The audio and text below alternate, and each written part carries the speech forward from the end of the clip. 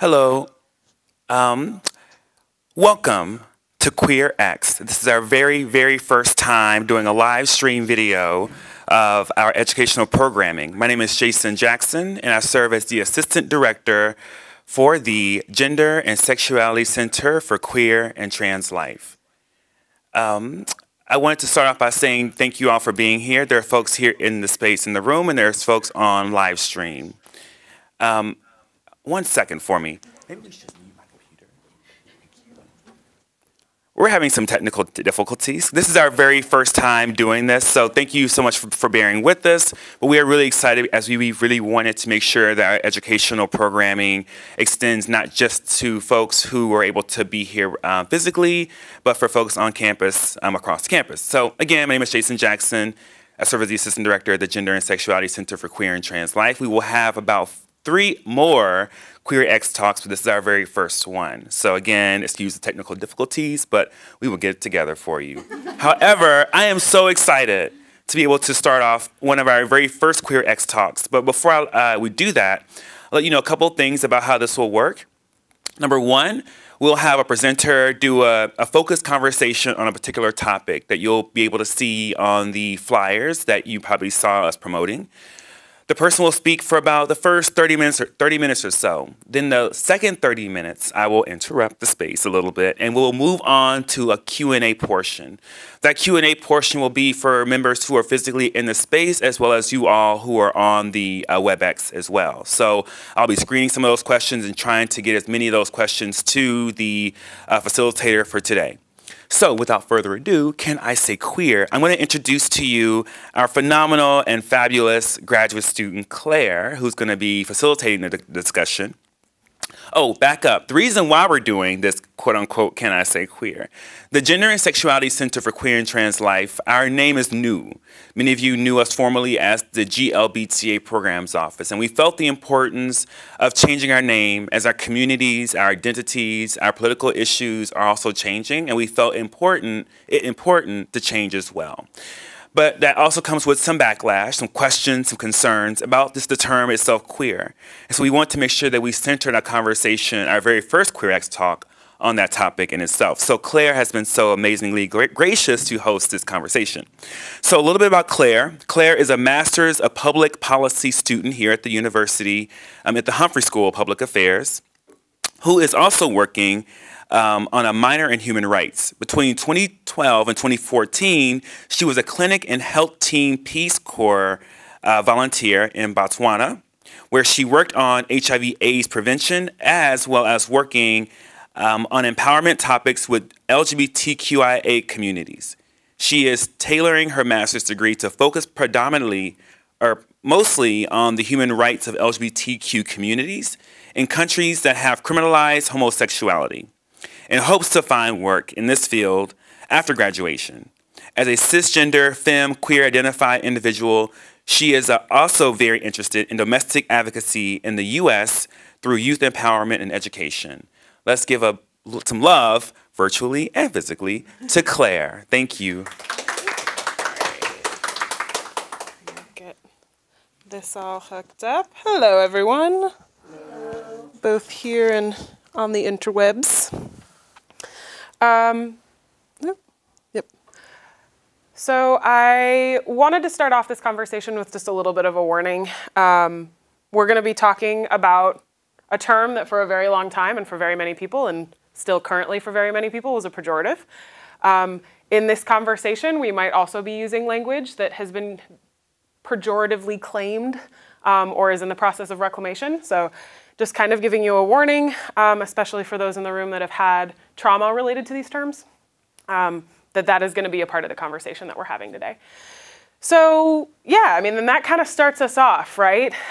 We've seen this term queer, and we've seen kind of a process and an evolution in how it's used, both as an umbrella term and as an individual identity. Myself individually prefer it as a sexual orientation label. It is what I would refer to as my primary orientation label, and then we'll talk about secondary orientation labels as well a little bit later. Presentation. let me be perfectly queer, and I've got it on my shirt. So this will just give you an idea of what this presentation is going to look like. We're going to talk about background and history. We're going to talk about evolution and personal experience. Real quick, imaginary bonus cookie for anyone who can name the individual who is in the picture to the far left who is not Dr. King. Bonus cookie? All right. That individual is Bayard Rustin. He was the chief organizer of the March on Washington, and he was about as out as you can get as a gay man during the Civil Rights Movement. So definitely someone you might want to look into. So yeah, this is kind of the plan for the day. So queer definition, we're gonna kind of start off with what we're working with, generally speaking here. So queer, I think this is like the Google definition.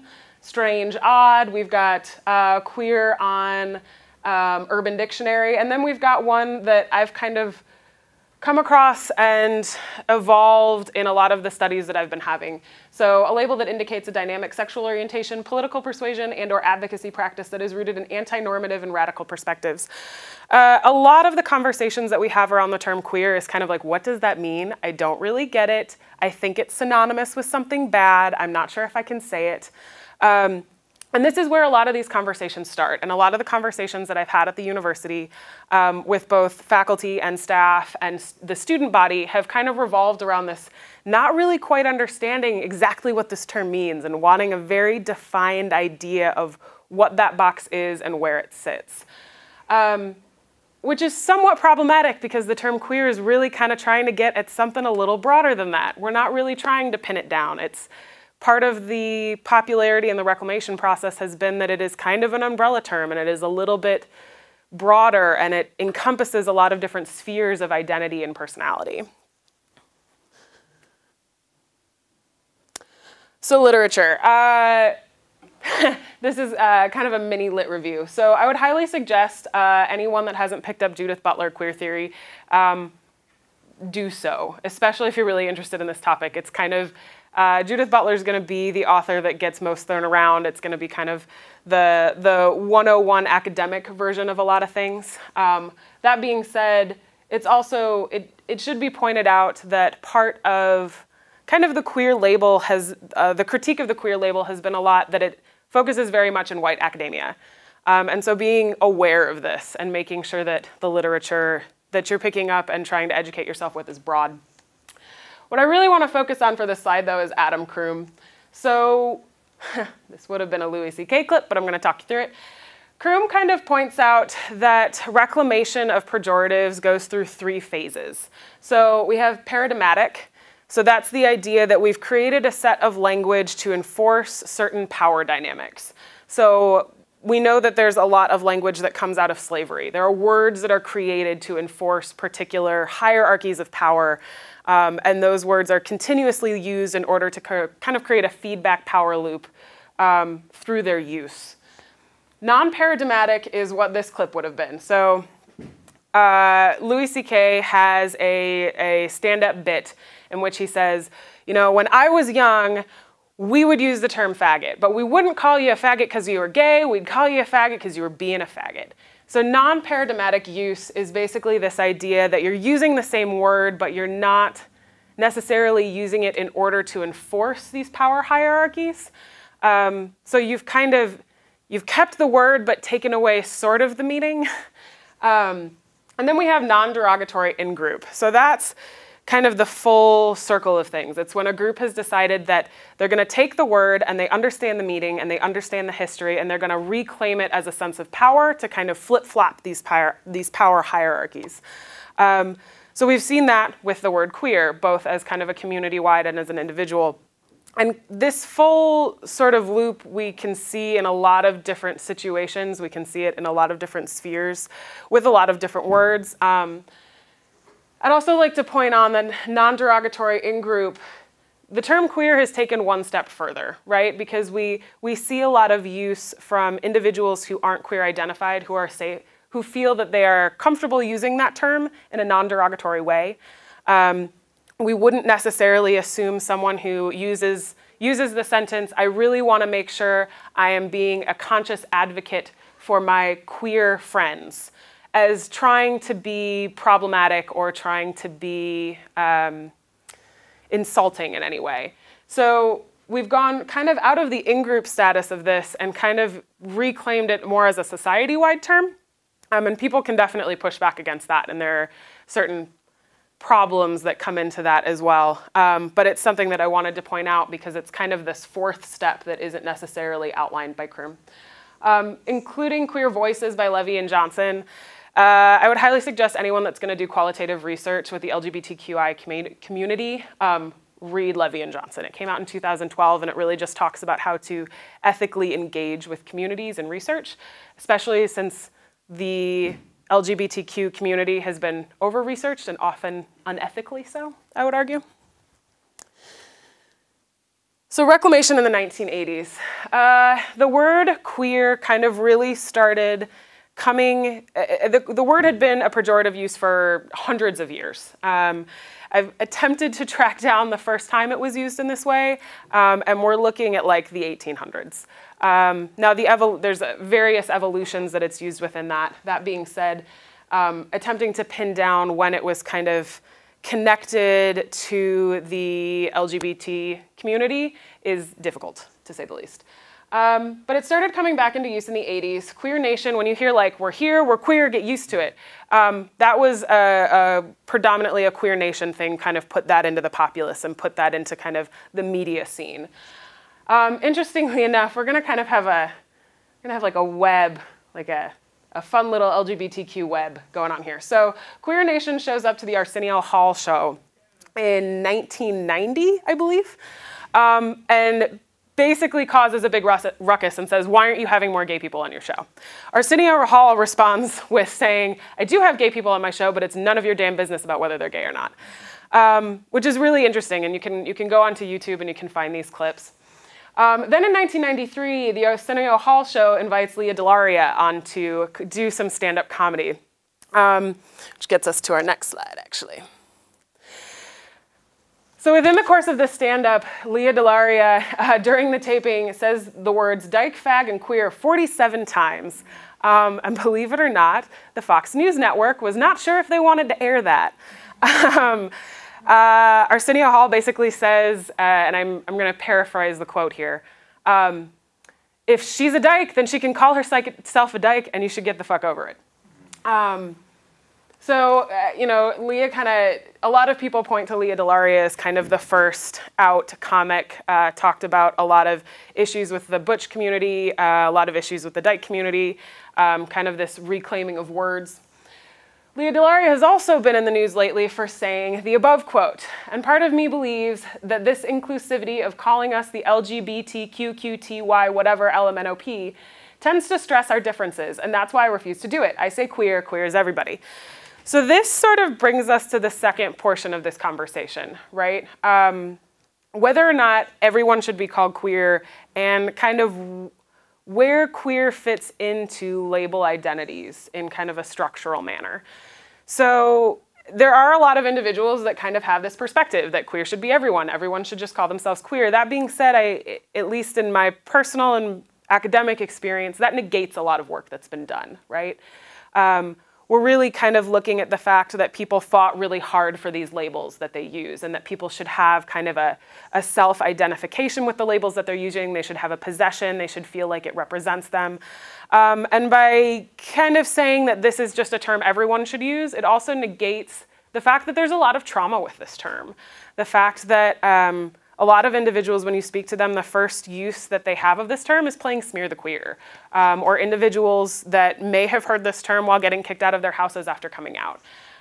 There's a lot of conversation going on in the community, I have found during my research and during personal interaction, about whether or not this is an appropriate term, whether or not anyone should use this, whether or not everyone should use it. And we'll kind of get to that when we're kind of doing the conclusions, but this is definitely a situation that's going on right now and a conversation that's happening that has a lot of detailed and complicated points to it, and something that needs to continue having that discussion. So personal conclusions and questions. So yeah, I mean, that kind of brings me to my journey on this. So I personally identify as queer. It's a term I haven't always used, but one that I've definitely used for probably, I'd say, the past 5 to 6 years. For me, it's a term that's just very all-encompassing, right? It's the first kind of official academic argument that I had heard around this term was this idea that when we're using terms outside of a queer label, that we're enforcing a binary. And at the time, I primarily identified as a bisexual woman.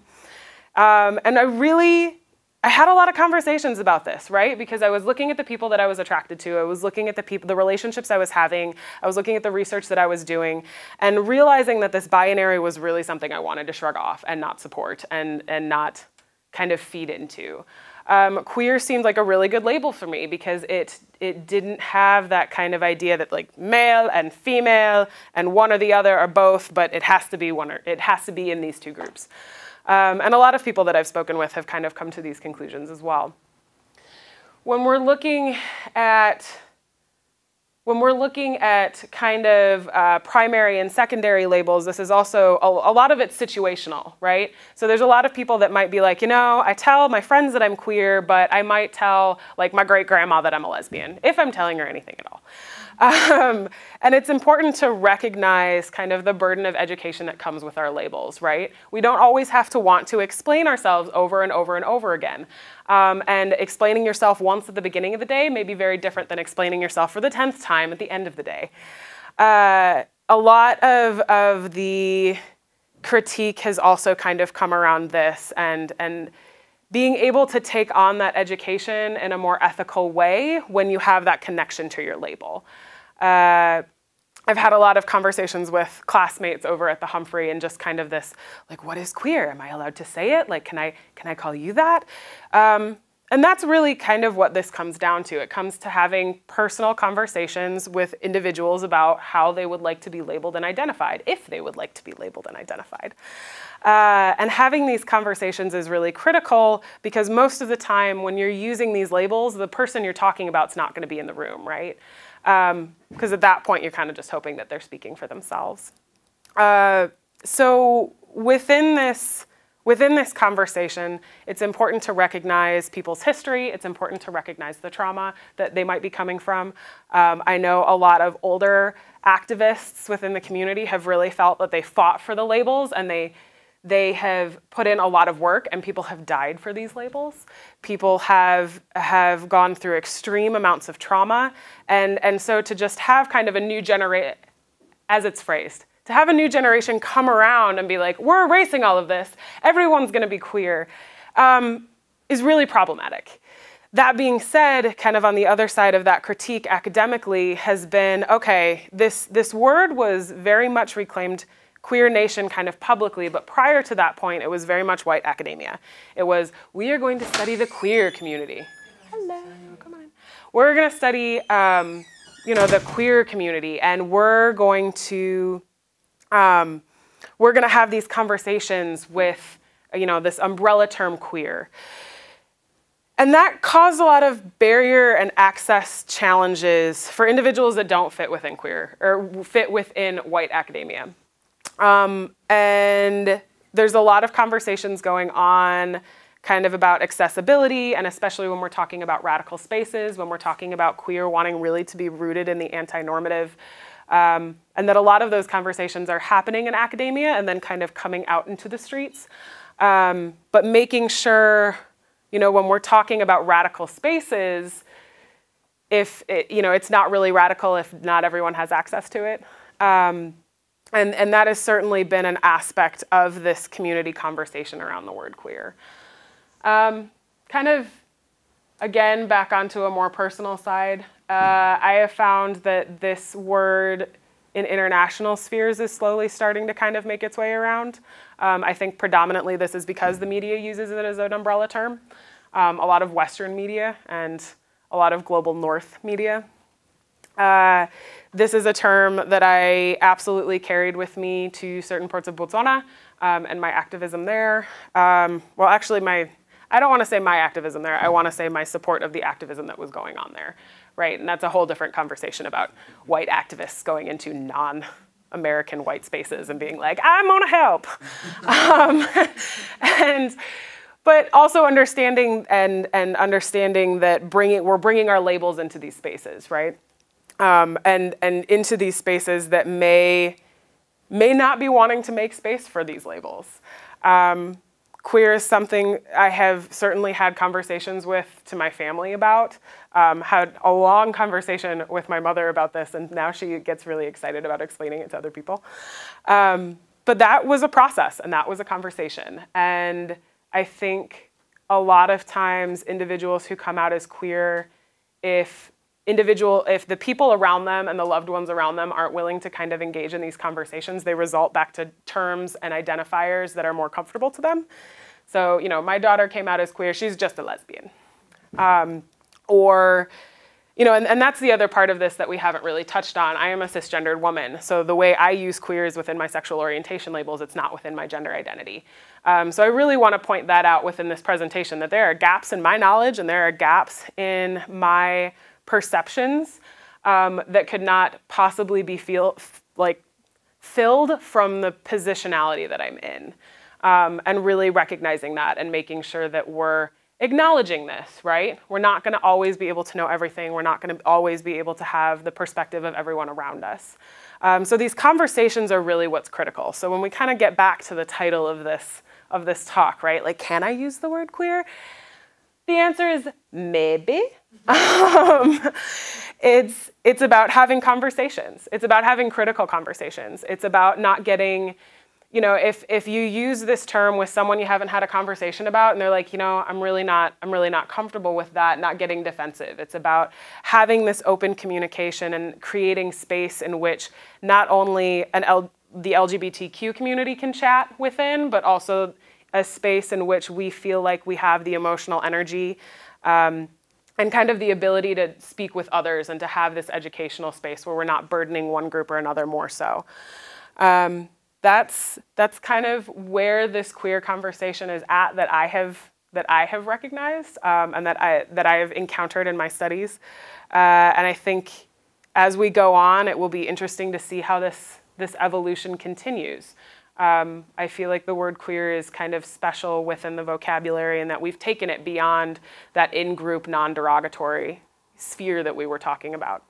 But also just recognizing that it's not going to be for everyone. And when we run into people that are, you know, everyone should be queer, we shouldn't have this alphabet soup. You know, my personal response to that is if we could stop all hate by just labeling everyone the same, we probably would have done it a while ago. And that whether or not we're changing these labels, changing the perceptions of the people that need to have points of education is still going to be a lot of work. And that it's not just about kind of what you smack a label on, it's about what's going on beneath that. So yeah, those are my thoughts and perspectives. Yeah. Oh yeah. No, it's all good. Yeah. Thank you so much to Claire. Hi. So we're going to transition this part here into a Q&A for the folks who are physically here.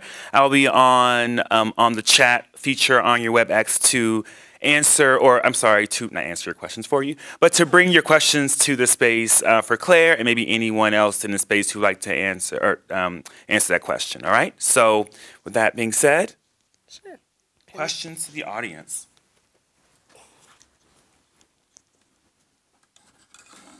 Questions from the audience. Awkward silence from the audience.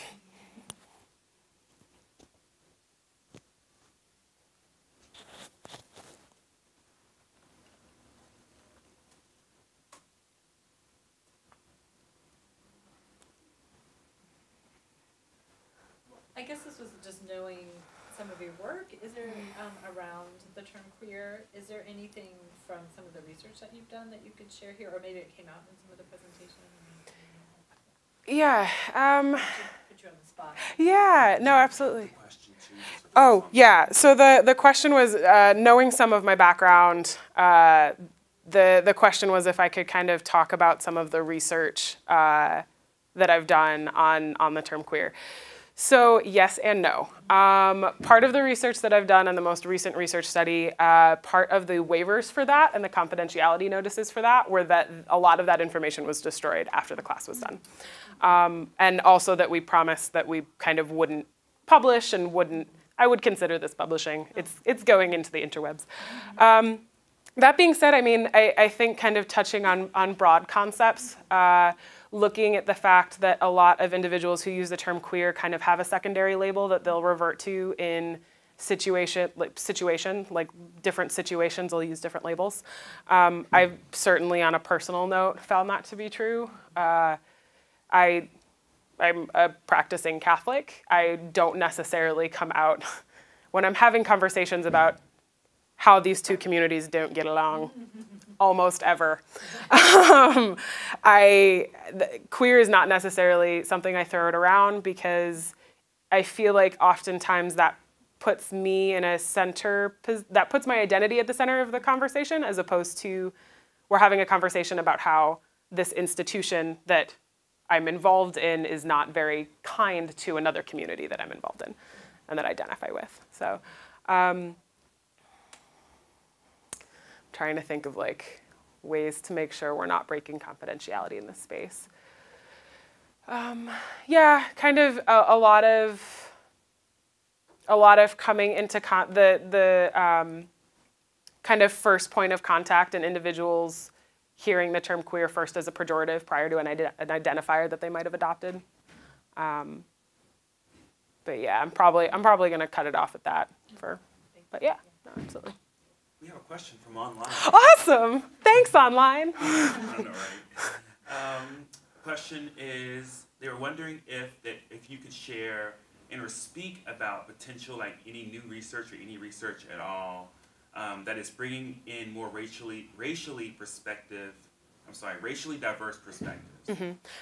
Okay, so I'm going to repeat the question into the microphone. So the question was if I could share any information or research that's being done from more racially diverse perspectives. Mm-hmm. So kind of yes and kind of no. Part of the reason that I did the research that I did last year was because most of the time when we run into research about this term, it's used as an umbrella. It's not used as specific identities. That being said, also just generally as an umbrella, there's a lack of research. I am sure that, or I would hope that, that is a perspective that's being taken. I know that especially as we kind of become more accustomed to using terms like QPOC, that would be a research perspective that needs to be taken. I can tell you that at the time that the lit review was done for the research I did last year, we didn't find any. Because that was certainly something that we were looking into was, okay, you know, we had kind of heard through personal interactions that this was a mostly white academic term. Okay, can we find anything about that? And we didn't find a whole lot. That being said, we were also using very, very academic research methods. And that creates barriers and excludes a lot of groups of individuals. So it doesn't mean that it's not out there. I would say there's not enough of it. I would absolutely say that there's not enough of it. I think a lot of the research, a lot of the perspective and a lot of the media that's coming out around that is more around op-eds and blogs and kind of perspective pieces. So I definitely think that kind of that angle on the research is lacking and we need to have more of it. Yeah. I really liked the definition that you shared at the beginning of queer being a dynamic sexual orientation, political persuasion, and advocacy practice. Can you talk more about the political and advocacy implications of using queer as a label? Yeah, absolutely. So I can kind of talk from the literature perspective as well as my own. Can you repeat the question? Oh, yes, I can repeat the question. So the question was that the definition that I put up at the beginning on the first slide about queer being connected to kind of political practice and kind of speaking more as to the connection between the political, I was about to say the personal, the political and the term queer. So a lot of, when I say that queer started becoming reclaimed in white academia, it was also white academia that had labeled itself radical, right? Because at that time, we're looking at the fact that HIV/AIDS is being spoken about. The FDA is not approving drugs quick enough to save people's lives. We're seeing a lot of people dying. We're seeing a lack of response from the US government. So when we're seeing a reclamation of queer, we're seeing it within protest spaces, and we're seeing it within, Queer Nation did a lot of stuff with disruptive protesting, right? And kind of inserting, the Arsenio Hall show was an example of that. It was, we're gonna go and be members of this group, and then we are gonna make sure the cameras get turned on to us. And kind of entering, I know kind of another tactic of theirs was to enter into bars that were typically straight and play what they called like heteronormative party games. So they'd play spin the bottle in the middle of straight bars to be like, if you get to be all out and sexual, we get to be all out and sexual too. So, I mean, from the reclamation aspect of things, I think that because that group was mostly, because that group had kind of started putting it into the public sphere, that it inherently was connected with radical. I know for myself personally, queer is having these, so radical for me is more within an education sphere, right? It's within an education sphere, particularly with youth that feel like they haven't been given space to voice their identities. And I think, for me, it's critical to connect queer with the radical and queer with the political, almost because the outside world has made it political, almost because queer theory has been politicized in the sense, there was a lot of conversation around human rights campaign, right? And the fight for marriage, and that the fight for marriage was great unless you didn't want to get married. And that when we're fighting for kind of, and when I, just to get everybody on the same page, when I say heteronormative, I mean kind of this sense that the assumption of heterosexuality, kind of the assumption, when we're getting into kind of the more radical spheres of that, the assumption that you want like one man and one woman and 2.5 kids and a dog and a picket fence. And there was a lot of conversations around human rights campaign being like, well, maybe I want a wife and another wife and like a gerbil.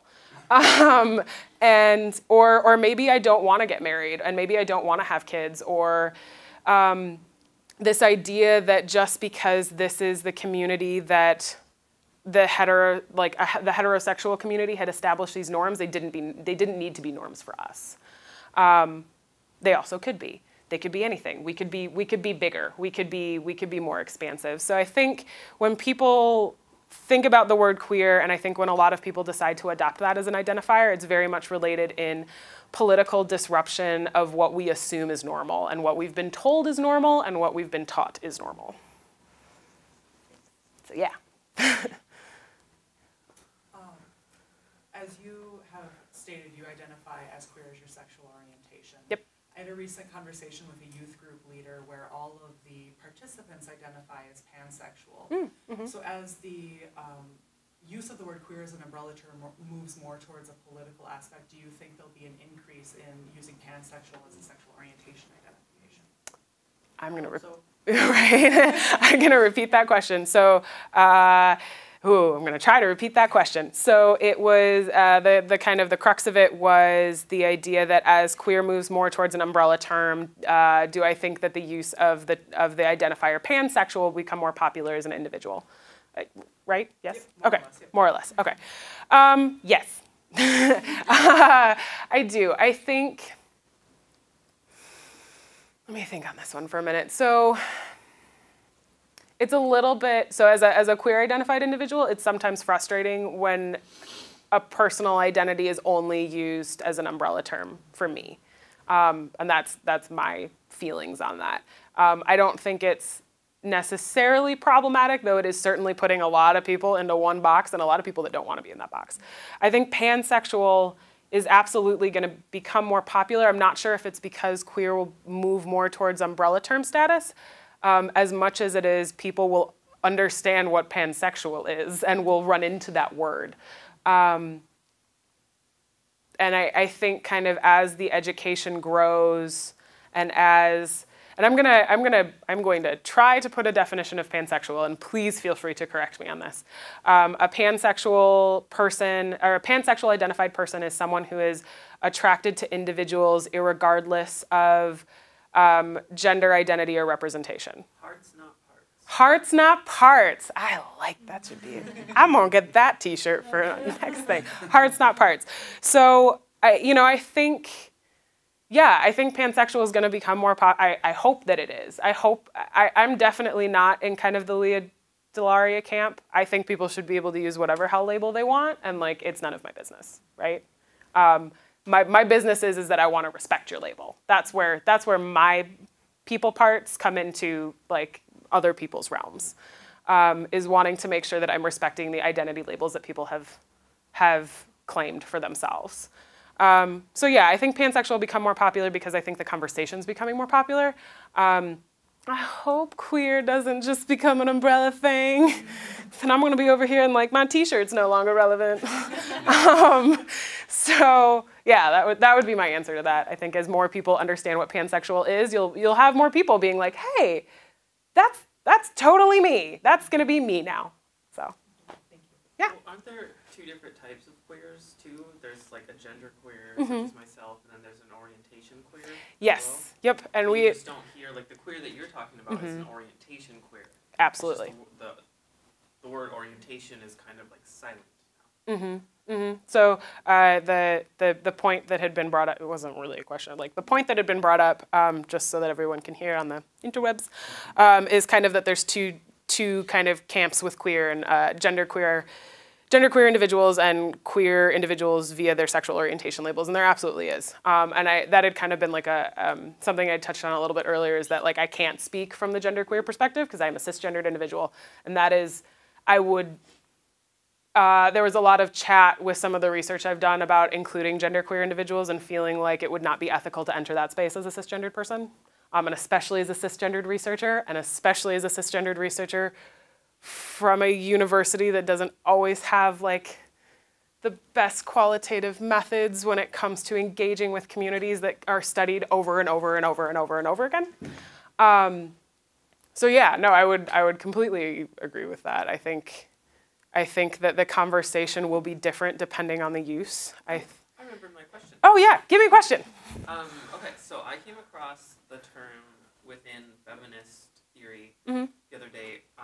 If it's personal, it's political. Yeah, personal. So what does it mean when things go political? Like I know you mentioned when queer like goes political, will there be more pansexual people? What does that mean to go for like a term to even go political? And is it a good or is it bad or is it somewhere like I know there's no such thing, but yeah. So the question was, what happens kind of the feminist term, kind of the personal is political, and what happens when something goes from kind of the personal realm to the political realm. And there would be a lot of different perspectives on that. My particular perspective is that usually the in-group doesn't make anything political. It's the larger majority group that makes something political. So things like reproductive rights, right? Kind of in my opinion, in an ideal world, like a woman's body would not be something that the government is regulating.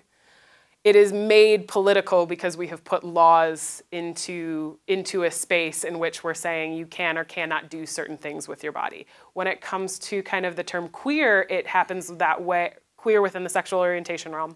It happens that way with our relationships, right? The queer is made political when we are told that we can't serve openly in the military. Queer is made political when we are told we can't marry.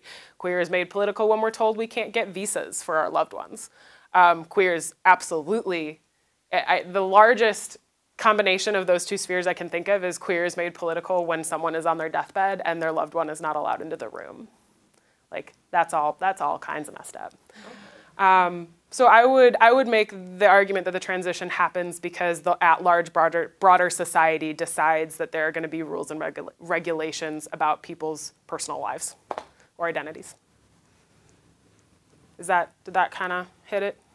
that was definitely another perspective. Like I'm just like trying to find out what that term means to other people, like to Yeah. people. Yeah, no, and that's what it means. That's what it means to me. So. Because for me, it feels like when, you know, there are a lot of people like looking at me, you know, kind of like questioning, like with their eyes, like, you know, what I am, and it gets kind of like, you know, gets to feel a little personal.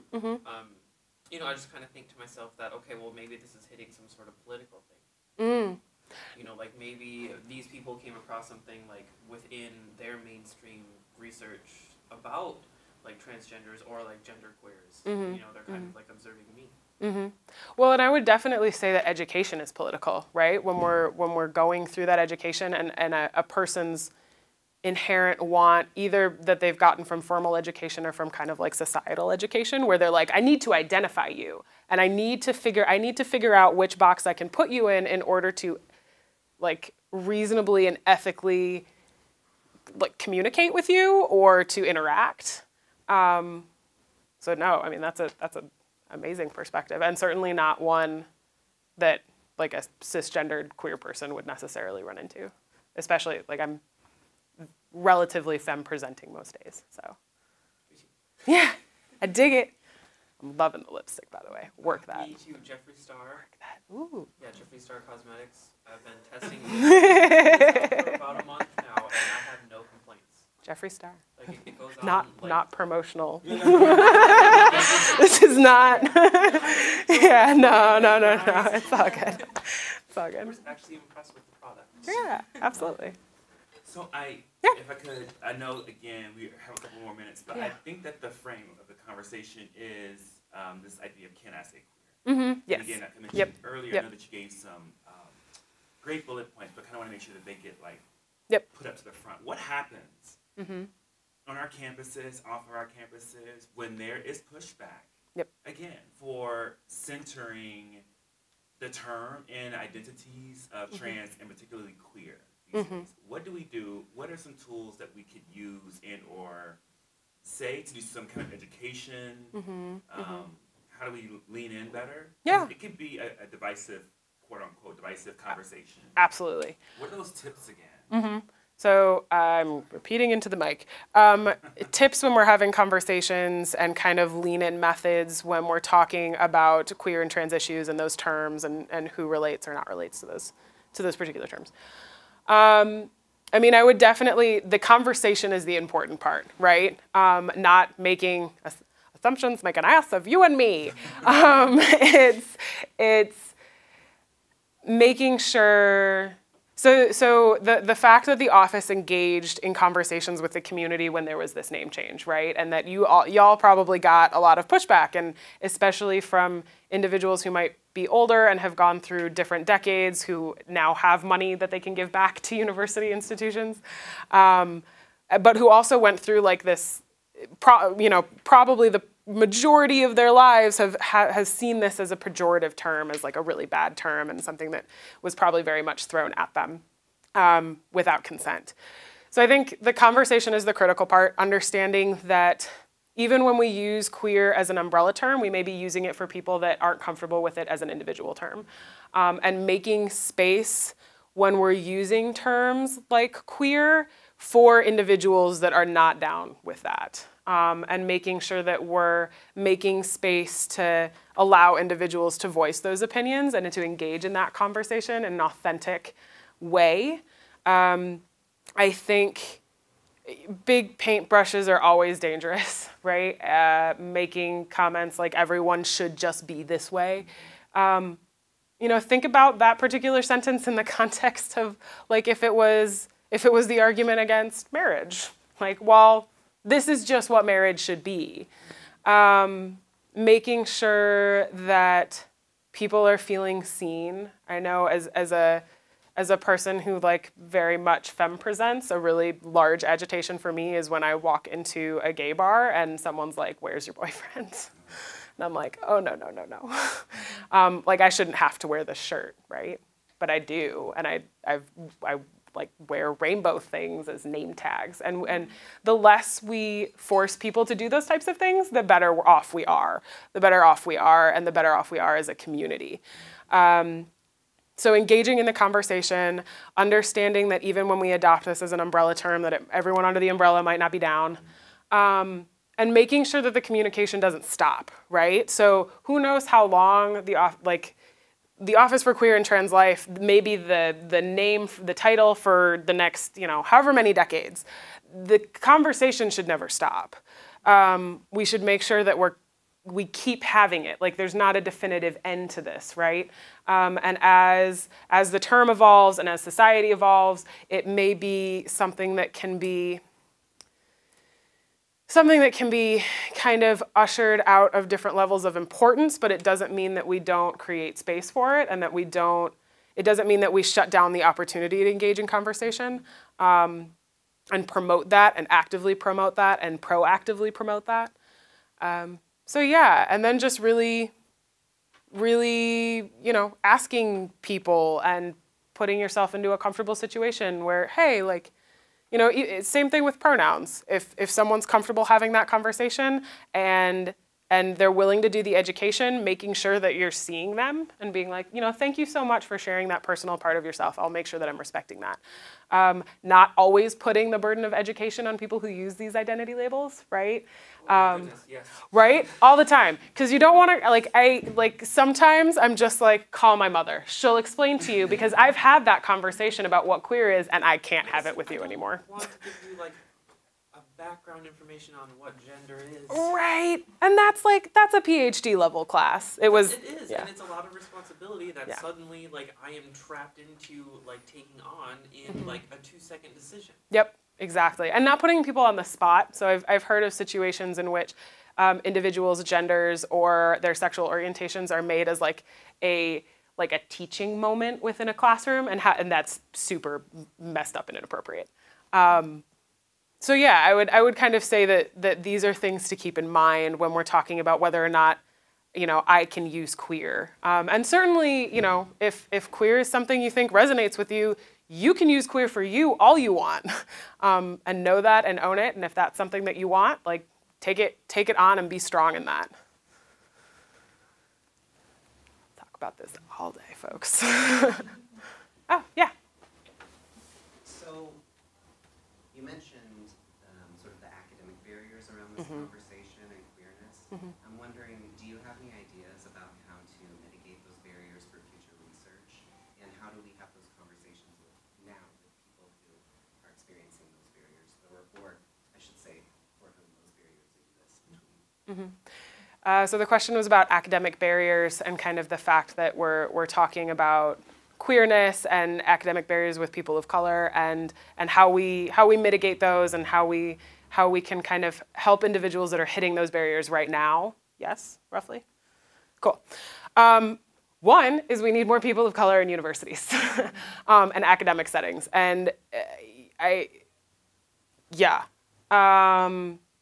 think, because the other thing that's scary is that when you have white academics interacting with certain communities and not always in a conscious way, that can be really dangerous. I think there are ways to do that ethically and reasonably, but it requires a lot of education and a lot of knowledge about positionality. And I think a lot of qualitative work is my experience at this university has been that it's getting better and that those conversations are being had and that we understand kind of what positions of power we're walking in with when we walk into certain communities. I think having, funding would be great, right? We need to recognize that these are our research points of view of worth, that they add to the academic body. We need to understand that we have a long, long, endless history in this country of white being positioned as the highest power in the land. And that in order to break that down, we need to not only recognize that, but then also bring the communities up that we have trampled on for a real long time. So yeah, money, faculty, I would say also faculty. A lot of the people, and that's, we need to diversify faculty. We need to diversify student bodies. We also need to make sure that education K through 12 is more diversified and has more money going in, and that we're not losing people along the way. And I think a lot of that comes from white academics needing to consciously and consistently be questioning this power and questioning this funding and questioning the communities that we're walking into. And doing that might feel a little awkward and like a little like, oh, like this feels icky to me, but like lean into the awkward, like lean into the icky, like try, it's real hard not to be defensive, and I totally get that sometimes with conversations that you're having, but like really try to check yourself before you wreck yourself. Like it's gonna be okay. But I think recognizing that that's an issue is kind of the first step in a very long healing process that higher ed has with communities of color in this country. As the white person. We are at time, so I just want to give a thank you for Claire for doing this.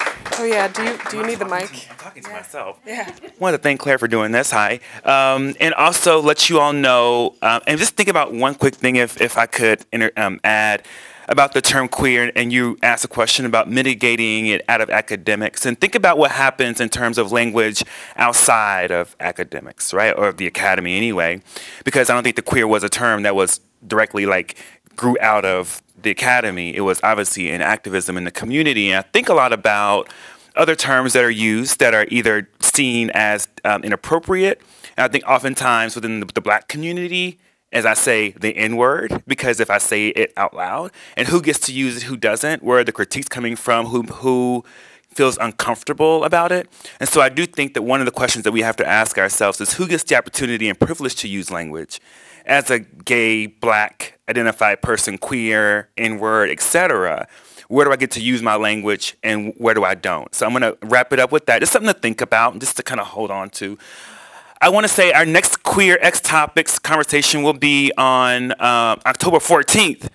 Same time, 12 to 1 p.m. on a Friday, and the conversation is on queer sustainability, so connecting the environment that we live in and how do we sustain ourselves personally as queer communities and the world that we walk on. Please tune in for that.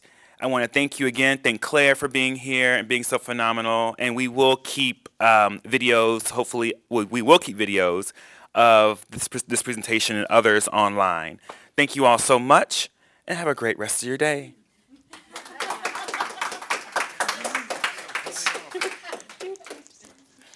We should stick to what I know.